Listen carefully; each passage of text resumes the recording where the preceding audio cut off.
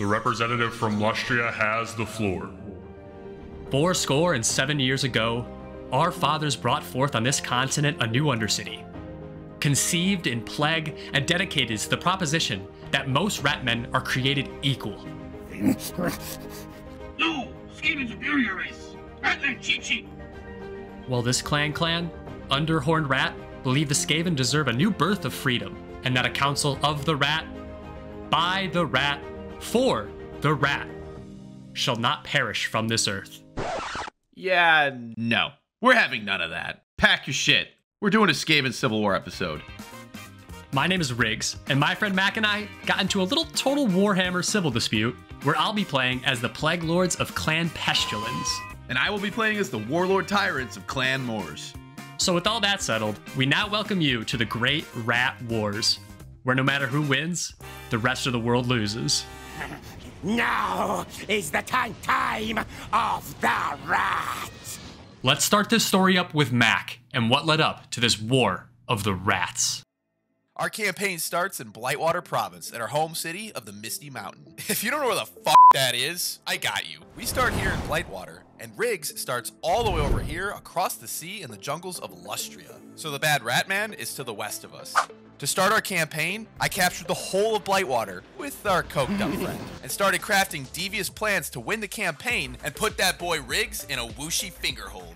The easiest way to win a head-to-head campaign is to expand fast. More settlements means more armies and more money, which gives us the resources we need to drown Riggs in a sea of rats. And drowning Riggs in a sea of rats is possible because rat life is very cheap. This awesome skill comes with our warlord generals, reducing skavenslave upkeep, these guys, by a whopping 83%. So each one of our armies costs the price of a gumball, allowing us to recruit dozens and dozens of armies and stretch our meager economy to its absolute limits. So now that we have our live ammunition, we can load our machine gun of expansion and spread our vermintide across the world. During our expansion, the Greenskins tried to resist at Karak 8 Peaks and at Ekrund, but I had plans for them. I pickled and jarred that naked dancing man, and now I'm gonna eat. Oh yeah, something you should know. In Warhammer 3, the Skaven have a unique resource. Food! We get food by defeating our enemies in battle. So, to be clear, we ate this guy. But food is used to instantly upgrade our settlements, which is insanely good because we can get a tier 5 city super early. It's literally turn 23 and we already have a tier 5 city, and it takes most factions 40 plus turns to get the same thing. But now that I have Ekrund fully upgraded, we can recruit our best units like Eshin Triads and Brood Horrors right on the front line. At this point, I'd recruited so many cheap Skavenslave armies that I practically didn't even know what to do with them all. I had armies in the Darklands, in the deserts, in the jungles, armies literally just everywhere, and turned my expansion from a snowball into an avalanche. Oh dear God. But all this expansion gave me the food and money I needed to get critical settlements like Khemri and Galbaraz to tier 5. But just as I was about to continue my attack south, I saw it. A green smudge of plague. A little pestilent pox on the Arabaean Peninsula. Riggs was here. And let me tell you how we got here. Lord Skrulk doesn't have it easy starting his campaign in the jungle continent of Lustria. Expansion through the bush is slow, and there are a lot of very powerful legendary lords in the area that for some reason don't take too kindly to having our jittery little fella here as a neighbor. All suffer. So, to deal with these tough enemies, my strategy was to take full advantage of all the unique bonuses Clan Pestilens provides. For starters, the upkeep for all my plague units is cut in half, and so is the price of the buildings that recruit them. These include some pretty solid units you can get fairly early on into the campaign, especially the Plague Claw catapults. They're one of the best artillery pieces in the entire game. And so because of this low cost, they made for the perfect tool in dealing with the growing strength of each remaining lord surrounding us. My armies then spread out like the plague, while spreading the actual plague, and we infected and conquered the rest of the jungle. Yeah, so spreading disease is kind of like my whole thing.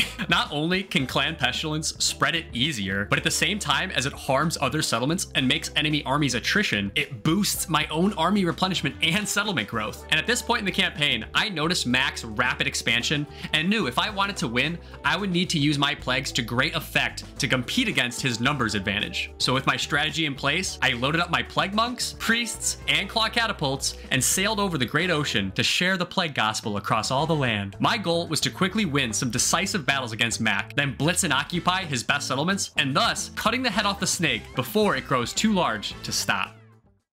Oh, declaring war on me, buddy. Come and get them from the map, Daddy. When the war broke out, I was definitely nervous. Even though I had a ton of armies, they were spread out over a huge area, leaving only a few to hold the line. So I had to play a defensive game while I waited for reinforcements. My plan was to hold Riggs at the mouth of the peninsula, forming a choke point at Xandri and the Pools of Despair. Unfortunately, though, I misclicked like an idiot and sent one of my armies straight into the lion's den. Well, that's insane. I know it was, Oh but... my god. Well, obviously I'm fighting this.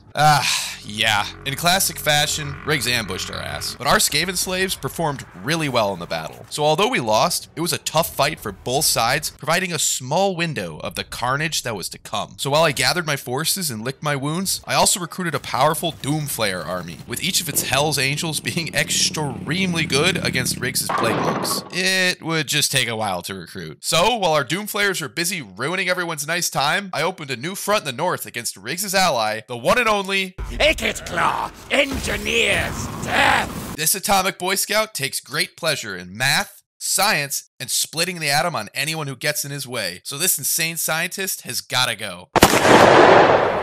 I sent the reinforcements that were headed south and sent them north instead, intent on taking the mecca of the rats, Skavenblight. Skavenblight offers crazy buffs to the owning faction. If we can capture it, we'll have a huge advantage throughout the rest of the war. So I captured the nearby settlements of Maragliano and Taboro, cutting off the city like a Jewish man in foreskin. But before I could capture the city, Riggs sent an army to help Icket in the battle for Skavenblight and trapped one of my armies. This was hugely important. There was no way I could capture Skavenblight without Ickbolt's army. So if Riggs killed him here, that would put the entire operation at risk. Whoever wins this battle not only gains control of Skavenblight, but also will control the entirety of Estalia. So defeat for either side could play a major role in the outcome of the war. I don't know why it says I feel like I have an advantage. You have mostly save and saves.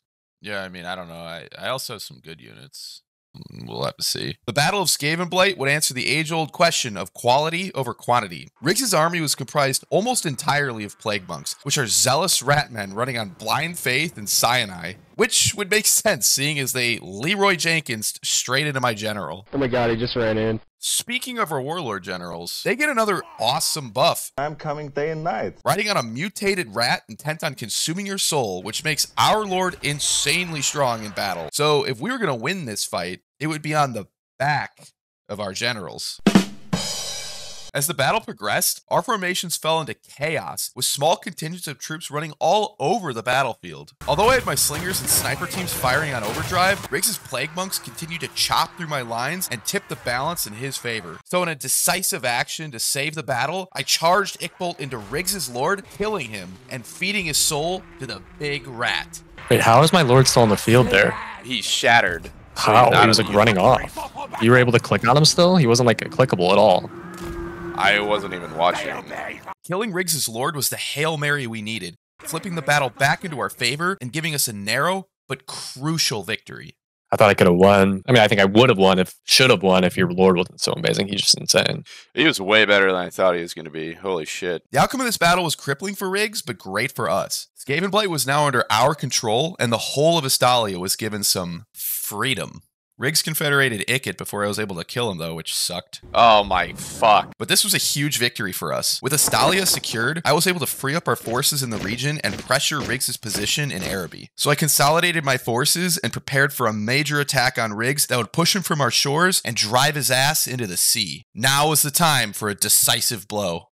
In spite of our early wins and expansion, all my power in the desert is still at risk to fall in a few short turns if I can't keep Mac from breaking this choke point. Our biggest threat is this Doomflare death stack that could easily beat any of my armies in a one-on-one. This means I don't have the army strength advantage anymore, and that means that I needed to get real sneaky. I think we can all be a little sneaky sometimes. So although I'm all about spreading that plague, don't get me wrong, I'm still a scheming little rat. So upon recruitment of my plague lords, I put their first 4 skill points into giving each of them an extra 30% chance for a successful ambush. And oh boy, did this come in handy. Because my armies were either in ambush or out of Mac's line of sight, he severely underestimated my strength in the area, thinking I had had most of my armies guarding the provincial capital of Al-Haik. At this time, I even had an army travel underground into Mac's territory to take a settlement of his and hopefully lure some of his armies away from the front. However, this also had the added benefit of making him further believe I didn't have that much force on the front lines. Mac figured he would be okay splitting up his armies.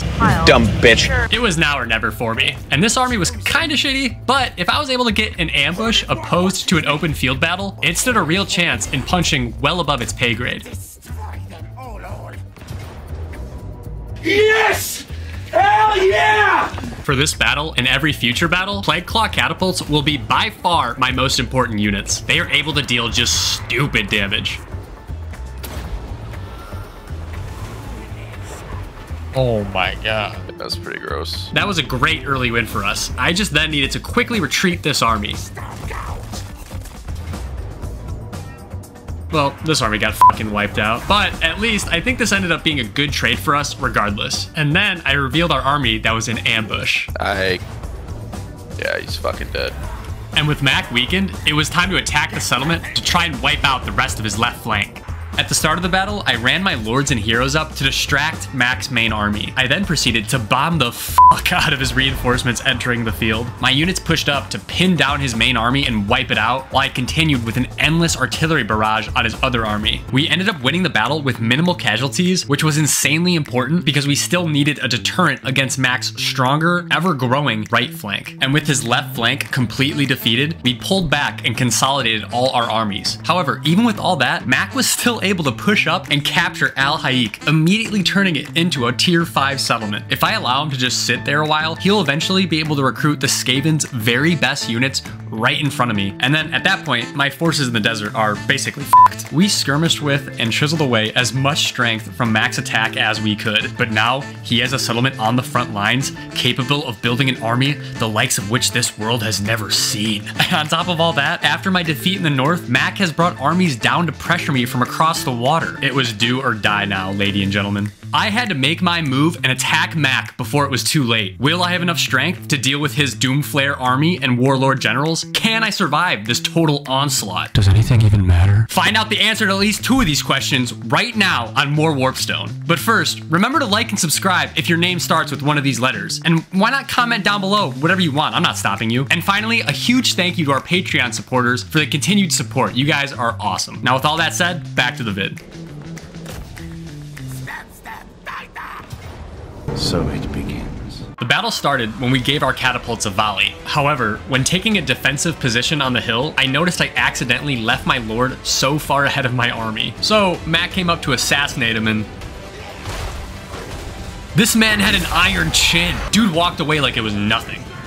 But after that scare, we both took a bit of time to set up our battle lines after all of our reinforcements had entered the field. I should note that we each have 4 separate armies going at each other in this fight, so Mac chose to have one of his armies controlled by the AI, and due to a recent Warhammer 3 patch, I had no choice in the matter, and one of my armies was automatically set to be controlled by the AI as well. Look, they were shooting at my own fucking units! And this also really sucked, because I was the attacker in this battle, so the AI just charged my army forward and really dictated the speed of my advance. We didn't know what caused this at the time, so needless to say that I was pretty pissed. Why are one of my armies is not controlled by me? What the f— Oh, you chose a No, I didn't click shit. This is stupid. That's so stupid. one of mine is controlled by the AI, but I purposely clicked that because I didn't think I could manage it all. I could do it all. So we reformed the line to support my AI units right in time for the battle to truly begin. Max started pushing up the side with his doom flares, hoping to sneak around and penetrate my backside. Hey yo, what the fuck? But meanwhile, my plague claws were unleashing absolute hellfire. Just endless volleys from the top of this hill, pulverizing Mac's front line by perfectly arcing their shots over my units like they were damn rat snipers, I tell you. My priests were also constantly casting plague spells on his units as well. Eventually, Mac's left flank collapsed and I was able to begin pushing my infantry forward. However, Mac maintained his Doomflare assault, and they finally made it to my artillery pieces, where he tied them up and really started giving them the business. At this point, the front lines have been shattered, and the battle was descending into chaos. Our single entities continued to duel each other though, and even though we both have already suffered massive losses, there were still so many units fighting all over the map. Mac eventually did start bombing me with his own plague claws, but my infantry was able to begin swarming his single entities, as well as his Doomflares, who began to flee. And And once Mac's single entities finally routed as well, the rest of his units broke and fled the battlefield. Well, that win was absolutely huge for us. It allowed us to mop up and push back Mac's forces in the area. That was a massive win for you there. Like, if you lost that, I think you might have been fucked. But now you're like, 100%. Now I feel like it's flipped. Now I feel like I'm trying to hold you off. I am trying to hold you off. But when you have moments like that, that was fucking awesome. I don't even care that I lost. That battlefield was fucking insane, dude. See, it's like it's shit like that that makes head-to-heads just so fun. All of Mac's armies ended up coming down with a little case of the plague as well. Remember, this means they can't replenish and even take a little bit of damage each turn. And this allowed Ikit Claw, who was waiting in reserve as the last line of defense in case we lost Al-Haik, to sail out into the sea and wipe out Mac's naval invasion before he even had a chance to disembark. Everything was coming up Riggs, baby. We severely weakened Mac and began the advance towards his best settlements to put the final nail in his little rat coffin. But when I tried to underway Ikit up next to my armies on the front lines, some absolute bullshit occurred and... Ladies and gentlemen, we got him. Oh shit, did I intercept? Oh, let's go, baby! Despite setbacks in the desert, I finally had a stroke of luck intercepting Ikit's army and dealt him a quick death. Dead! It's so much fucking health, too. Look, I was so far! I was next to Morlock! But even with Ikit's death, Riggs was a lot more powerful than I thought. My armies in the region were weak after all the fighting, so the risk of Riggs breaking through our defenses and attacking cities like Khemri and Galbaraz was high, and losing those cities could easily turn the tide of the war against us. Although our skavenslaves had performed well throughout the war, it was time for an upgrade. With our best cities so close, I started recruiting our best units. Brood Horrors, Death Runners, and Doom Wheels. Recruiting these units protected our cities and increased my military strength far beyond what Riggs could recruit on this side of the pond. Riggs didn't know I had these new elite armies, giving me the element of surprise. So I let Riggs push north, buying time for me to finish recruitment and wait for the right moment to strike. Once Riggs had pushed deep enough into me, I launched my attack. I didn't know you had these units. I caught and destroyed multiple armies in southern Astalia and obliterated his forces in the Badlands. My units were just so much better. And just like that, the tides had once again turned in my favor. Riggs abandoned his positions on our continent, retreating all the way back to Lustria, trying to match my ever-growing strength. Yeah, unfortunately, we just cannot hold on to our lands in the desert any longer. I could only recruit mid-tier units there, and Mac finally started bringing some serious late-game firepower. I made the decision then to fall back to our home continent of Lustria, recruit the very best units that I possibly could, and prepare the defenses for Mac's naval invasion. He would need to send a massive armada to break into my territory and push through my plague units. This means Mac is committing hard to this attack. If I am able to weather this storm without taking devastating damage, Mac will not be able to re-recruit his strength back fast enough, and I'll be able to spread out and take all of his surrounding lands that he stopped protecting. And if we manage to do that, we could still fucking win this thing. So Mac finally sailed his force over, and when he made landfall, it was time for battle. The battle began with us just bombing each other as usual, but reinforcements quickly arrived, and there was a lot of them. I quickly tried hunting down Mac's Lord Queek in the trees, and after this, I began to rush my plague units forward. Mac was advancing at the same time, however, and we met with a clash. But eventually, my Brood Horrors barfed on Queek enough until he died, and with their warlord defeated, the rest of Mac's army soon followed suit. And that was a nice win, with not too many losses. But Mac immediately attacked again, so it was a quick round 2. Oh shit. Here we go again.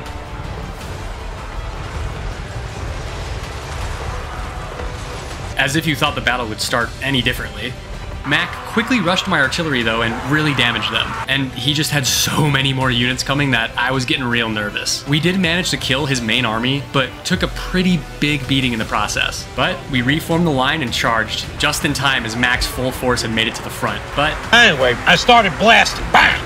And the battle turned into chaos once again. At the end, I had just enough firepower to turn the tides into my favor. But as Mac retreated, it was bittersweet. I took too many losses. I was still broken. Even though we were able to take down the initial assault and win a couple battles, it made no difference. Thousands of rats died, but Mac's invasion did not. Strength in numbers prevailed, and he was able to wash over the rest of my armies with a suffocating tide of indentured rat. So congrats to Mac on winning the Skaven Civil Wars, and thank you all very much for watching. We hope you all enjoyed. But before we go, we want to give a quick shout out to our patrons, Doshav, Degenerate McChicken, Ivanov Yanislav, and Cyron. Check the description for a link to our Discord, and remember, don't forget to like and subscribe for more Warpstone.